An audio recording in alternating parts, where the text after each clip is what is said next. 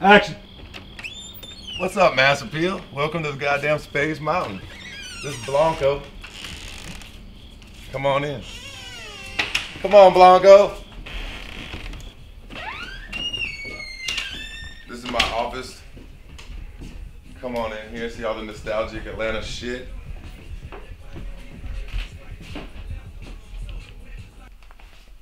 I think this is number 2 right here. There's number 3 right there.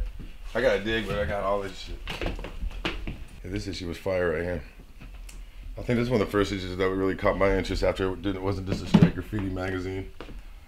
This was a graffiti ass one that also I think fit the format of a new magazine, you know? I see they got Ricky Powell in there. That's the dude.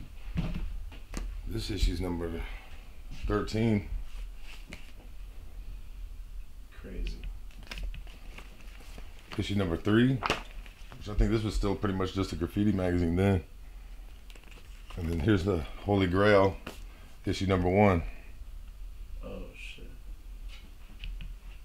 I used to hang out with Adrian and Sire back down in DC and McLean, Virginia. We used to do a lot of graffiti down there, probably starting like beginning in '94. It's probably the first time I hooked up with them. We used to do a lot of freight trains with Cha and Ecto, their whole little crew. They used to have a crew called the Ghost Yard Boys.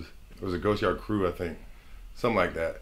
And anyway, he used to take me on psychotic missions to Philly and throughout DC, New York City.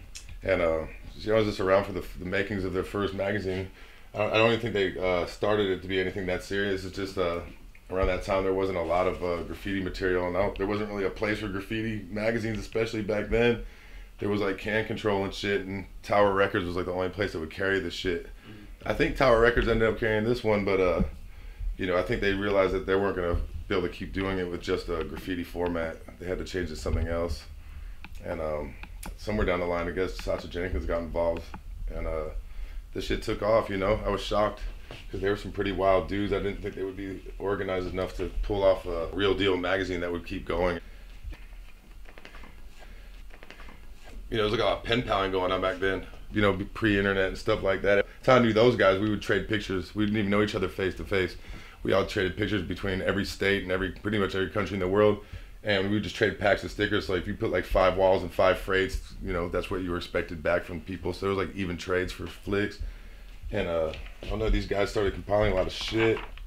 And even the first magazine now, that I haven't actually looked at it in a long time, but it's so thorough. And it's such a good one. It's crazy.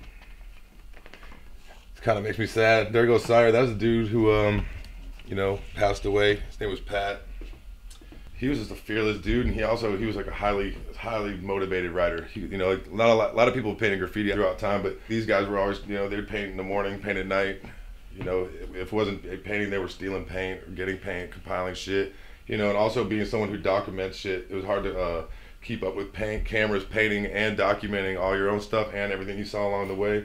So, you know, that was kind of like something I think like, it was like a new generation of writers from coast to coast that were trying to link up, and we all had the same mission, you know, to like hit other cities, which a lot of writers had only stayed in their neighborhoods and cities till the 90s. So we tried to be some of the first people to, you know, really travel around and network everywhere. And also, you know, be into the archival part of it too, not just taking pictures of our own shit, you know, just really taking pictures of everything everywhere and really finding out who's who and what's what and where it's all from and where it was going.